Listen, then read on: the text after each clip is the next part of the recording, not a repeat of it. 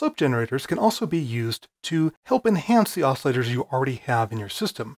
For example, you can use it as a suboctave divider, with either a pulse output if you use the left side, or as a variable waveshape if you just use the normal output.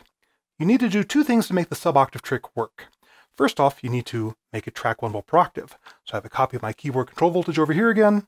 I'm going to plug it to the 1 volt per octave input on the subgenerator.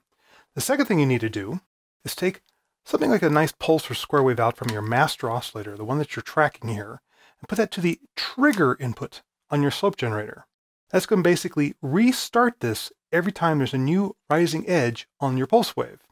Then I'm going to go ahead initially take my pulse output and run that into my data, which is then running into the mix input on the Mother 32. I'll put this in drone mode for now.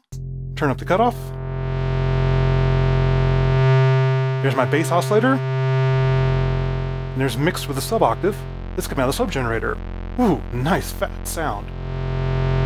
To set what octave you choose, you just change the rise and fall time, since these affect the downtime in that pulse.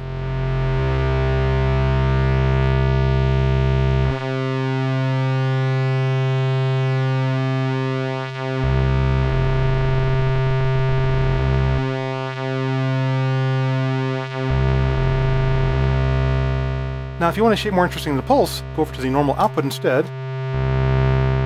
And now you can shape the waveform by using the rise and fall times. Let's go ahead and bias towards my suboctave.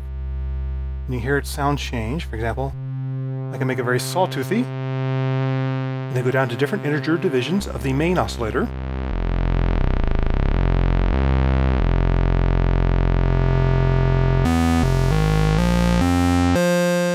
Tracks perfectly well too, since it is being synced to the main square wave.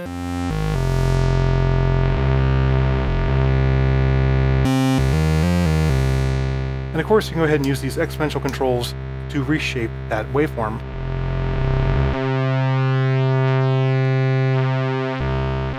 You can also get some instability when you fall right on the edge of where it's about to be so long it's going to re-trigger on the next square wave and be a suboctave. If you remember back to earlier movies, you'll remember what makes this possible. The rise and fall ignore incoming triggers until they've finished doing their current rise-fall cycle. That's why these are affecting how long our period is, and when it goes longer than one period of our master waveform, it falls back down to needing 2 cycles. Go further, 3 cycles. Let's play a high note, so I really hear some of these suboctaves. You can start to do some subharmonic synthesis this way.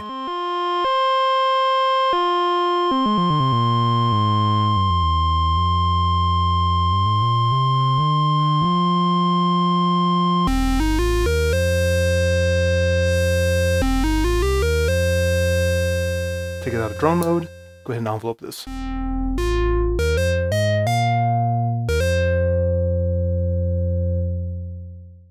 So if you've been wanting that sub-bass sound and you don't have a sub-octave in your current oscillator, there's another use for your subgenerator.